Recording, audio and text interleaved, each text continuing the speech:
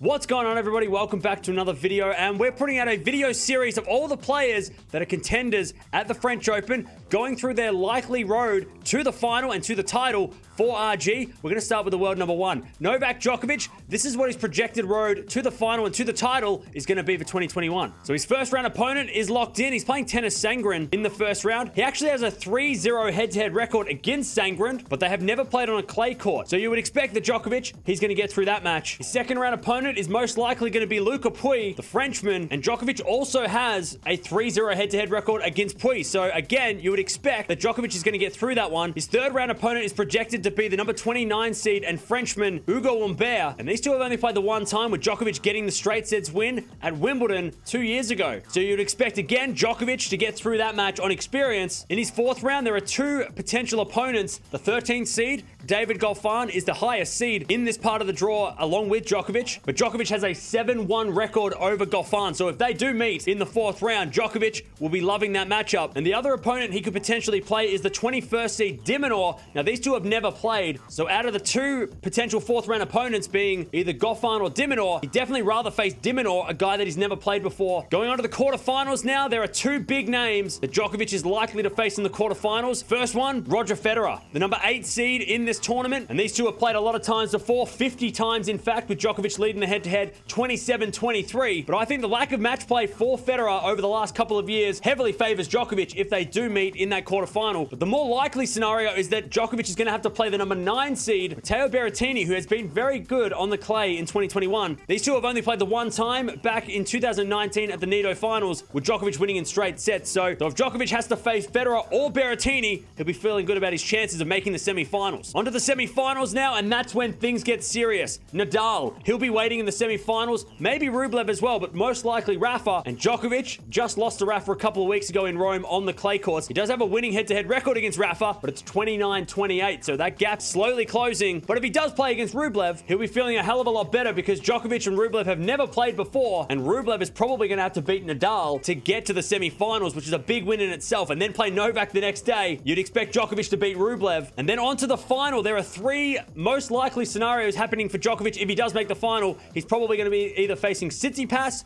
Dominic Thiem, or Alexander Zverev. Now, he has a 5-2 record against Stefanos Tsitsipas, and the two did play at the French Open last year in the semifinals, and it went 5 sets. So it's going to be an epic match if they do play in that final, because the clay courts, if Thiem was to make the final and Djokovic was to play Thiem, it's a 7-5 record in favor of Djokovic, with Djokovic leading 4-3 on clay courts.